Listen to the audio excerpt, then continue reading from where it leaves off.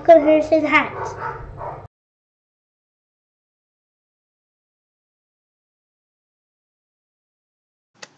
Hey guys, welcome back to Harrison Hacks.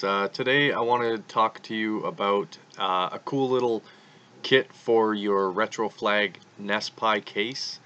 This is to do a safe power down, so safe shutdown. It's a little kit. It's $10 American, free shipping. It's $12.29 Canadian if you're from Canada. This is from, I believe it's shipping out of Ohio. Yes, it's shipping out of Ohio. And you get this little kit here. Let me zoom in. So it looks like some resistors and some wires. And there's a little PCB here. So basically what this does is allow you to modify your NESPi case and have a safe shutdown button using the buttons that are included with the NESPi case.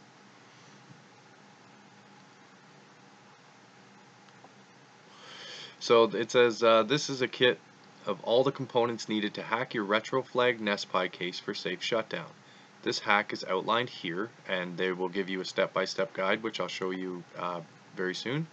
And when successfully completed, allows you to safely turn off your Pi with the power button on the case and the reset button to either reboot the Pi or exit a game back to RetroPi. So basically, what this is allowing you to do is, instead of just cutting the power directly from your NESPi case, you'll now be able to safely shut down, as opposed to just cutting the power, which can corrupt your SD card. So I did the little click here, and this page popped up, and it's telling you the parts list of everything you're going to get. So resistor, capacitor, diode, little MOSFET switch. You're going to need the case, obviously, and some jumper wires.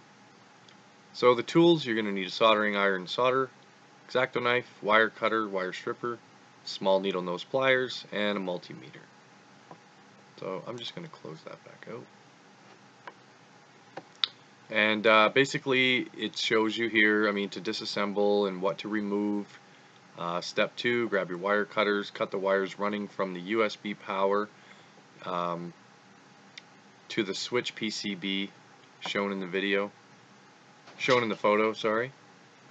And then you just use your X-Acto knife and cut the traces, so on and so forth.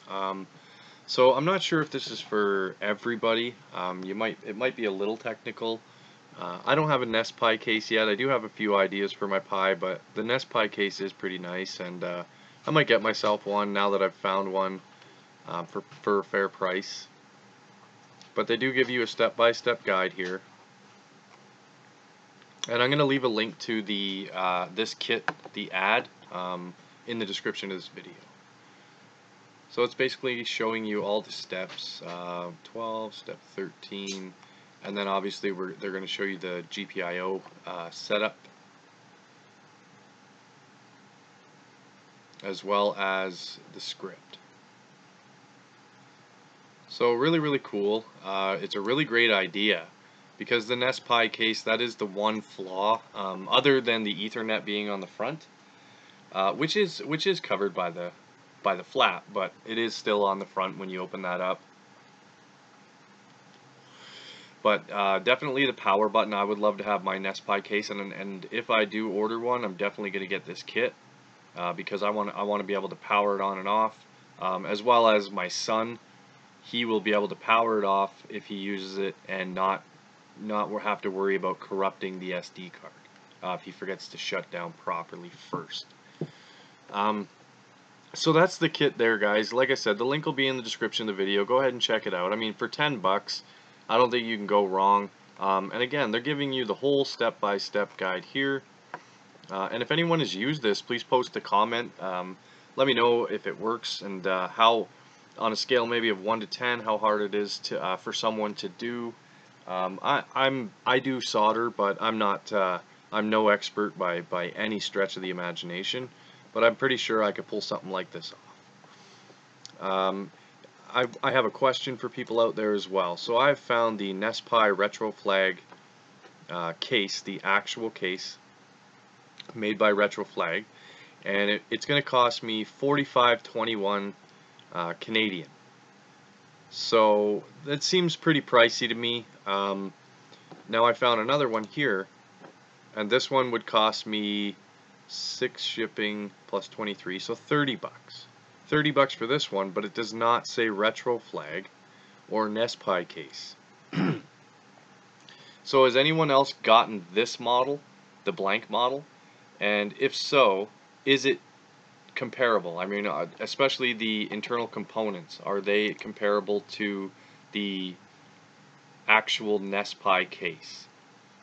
This to me seems like a knockoff of the NESPi, and I want to ensure that any of these internal parts are all as good a quality as the real deal. But again, guys, really appreciate you watching. Check this out. I think this is really cool. Anyone that has the NESPi case, I would recommend this for sure. Anyone who's thinking about getting a NESPi case, I would recommend this as well to you, to help fix the power and reset button issues that are currently with the case. So again, guys, thanks for watching. Please like the video, subscribe to the channel, and most importantly, have a good day.